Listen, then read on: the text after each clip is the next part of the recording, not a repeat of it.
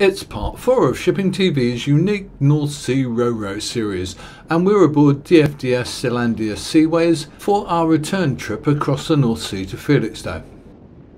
We've already seen Jutlandia Seaways come alongside, and Captain Stevenson and his crew are ready to go. But right now all we can do is wait for the engines and for the cargo operation to finish. But it doesn't take long. The ramps are up, the lines are aboard, the bow thruster is working, and we're on the next leg of Selandia Seaways' never-ending journey between Rotterdam and Felixstowe, Felixstowe and Rotterdam. Both the captain and the first officer are working on the bridge wing as we sail, controlling the ship via the bridge wing console. We'll be bringing you a detailed look at this in a special one-off clip soon, when we'll be given a guided tour by First Officer Tony Schmidt. The DFDS Rotterdam terminal is in the Vulcaanhaven basin in Vlaadingen. This was originally built to accommodate vessels up to around 150 metres long overall, so DFDS's 200 metre ships are a tight fit.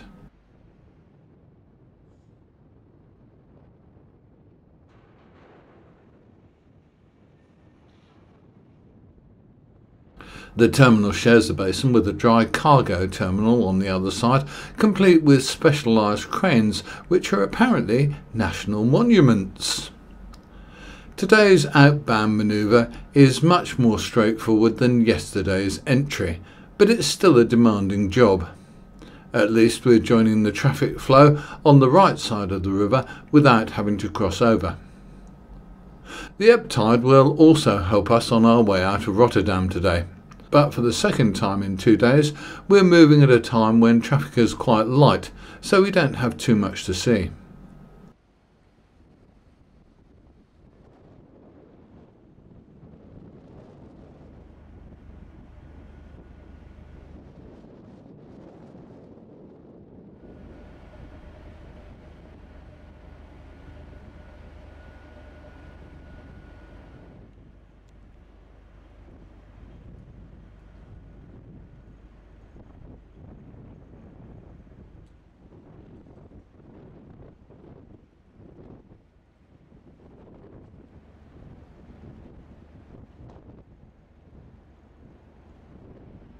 Unlike many UK ports, where the flurries of activity tend to happen around tide times, there's a constant flow of traffic of some sort on the river.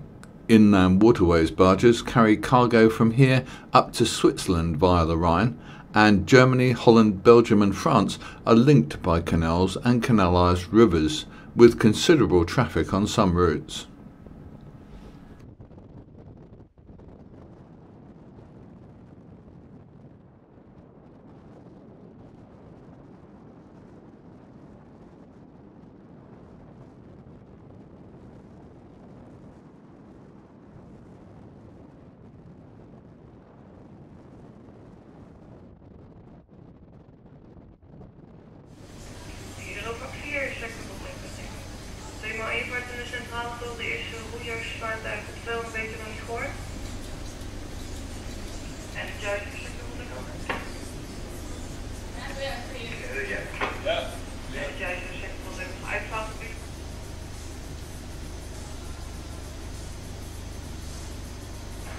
But you never know on this river. Stay unfocused for 2 minutes, then suddenly something can happen.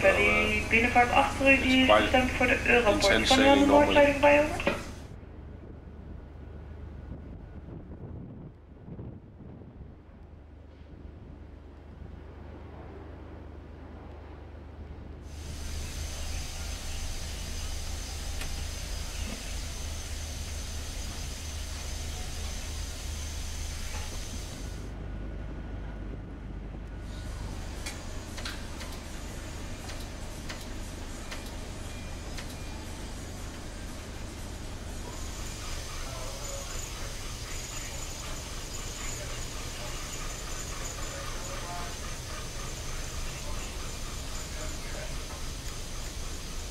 Coming upstream towards us, we can now see the UASC container ship Diera, about twice our gross tonnage and around 80 metres longer than us.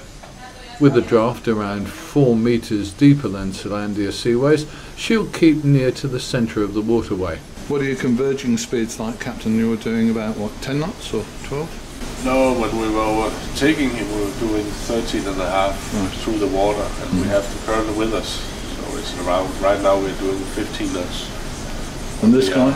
We are reducing speed a little bit to not to make suction with this passing vessel. What's he doing, do you think? I think he's normally they're doing around 10 knots, these big ones. They're creating a lot of swell behind them. Yeah. And you have a lot of people on the river sides here, on the riverbeds. So you need to take care.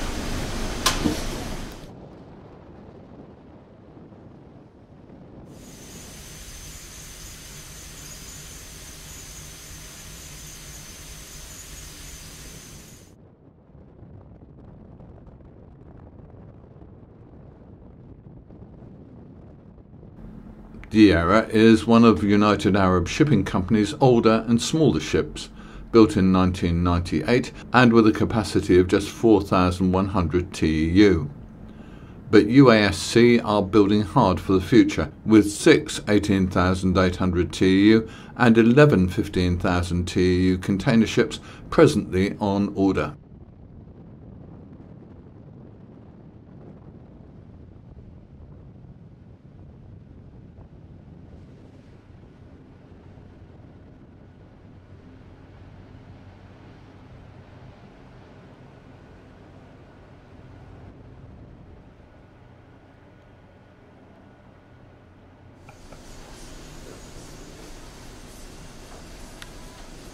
Right at the entrance to the new waterway is Stena Line's Hoek van Holland terminal.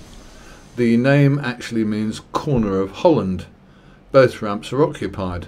The Stena Transit trades freight only to Killingholme, Lincolnshire, and Stena Hollandica operates ro-packs to Harwich.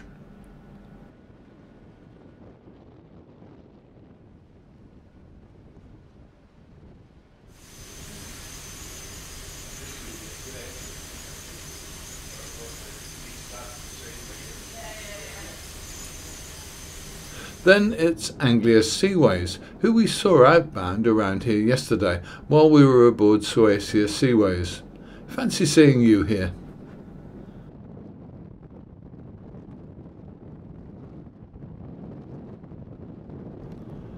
Over to port we can see the expanses of Europort and Rotterdam's major container and big ship terminals, where the world's biggest ships come and go every day. And one of the Maersk EEE class is just heading out. But although the big ships get all the publicity, dozens of smaller vessels come and go every day. In 2014, there were 29,000 calls at the port of Rotterdam by seagoing vessels.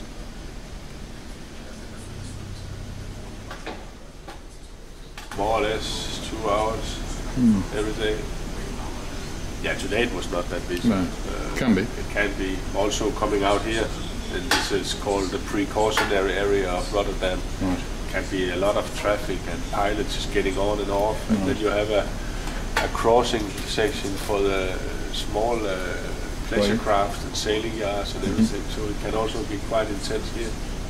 They are being regulated, but sometimes some of them are doing strange things, so to say. So we always have to keep a sharp lookout for these guys. So we're at sea again, with around 4 to 5 hours ahead of us before we reach the entrance channel in towards Felixstowe. So there's time for the crew to be getting on with the never-ending cleaning, painting and other deck work, which they started as soon as we sailed this morning.